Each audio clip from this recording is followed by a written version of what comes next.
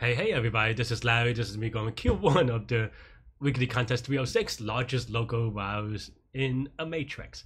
Hit the like button, hit the subscribe button, join me on Discord, let me know what you think about this problem. So there are a couple of ways you can think about this. This is actually a fun problem to upsolve if you're really into that.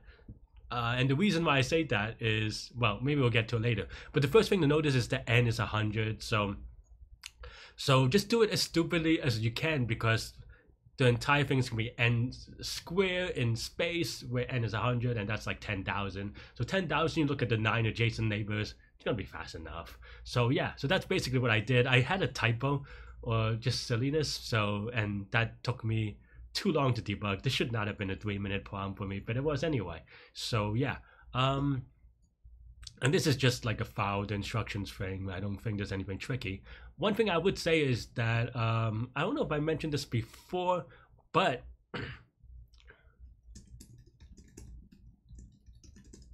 I did do a bit of digital processing when I was younger, computationally, not like, so basically, you talk about Photoshop or Lightroom, or these things like Adobe stuff, and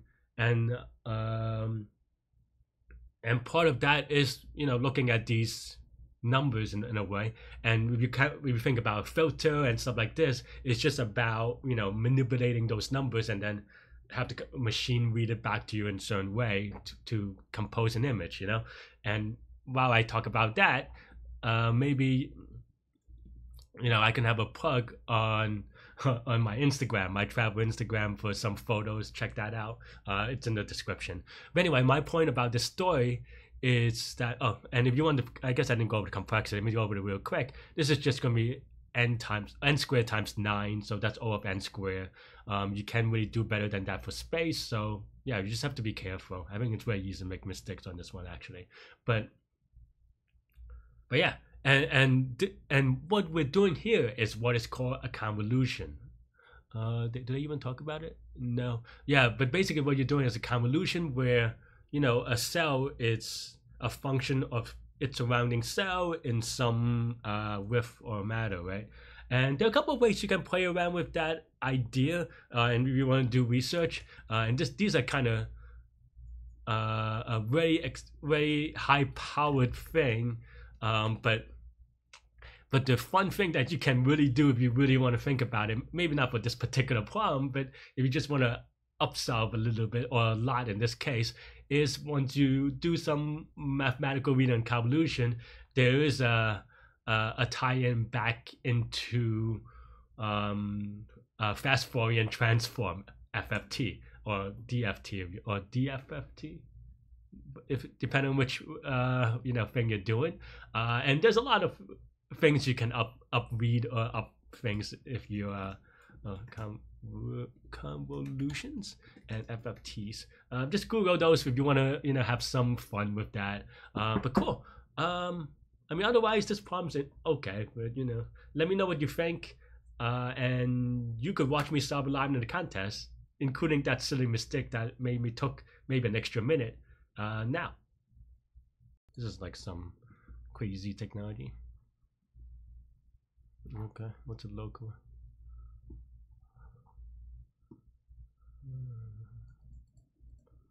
Okay, fine. Is it? Okay, so.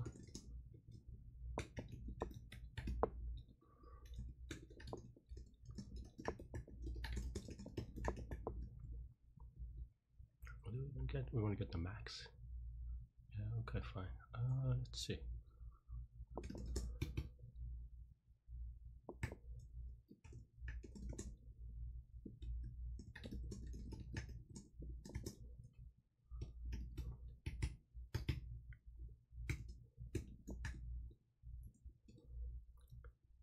Bye.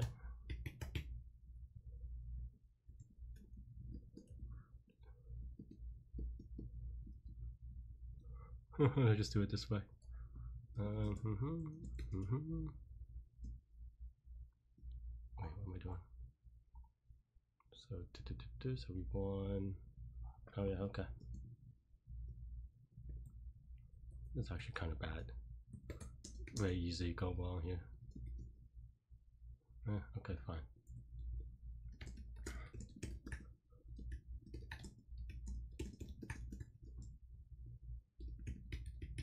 Is equal to, let's just say, quid of j.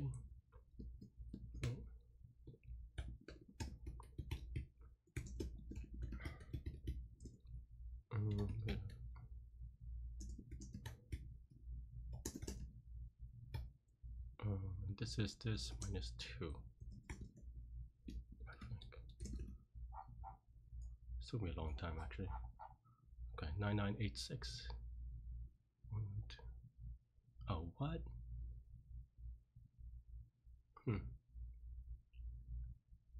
How did this? This is wrong. So I'm glad that I got this before, but because this would be actually a tragic to get it wrong on the first thing. Why is this wrong though?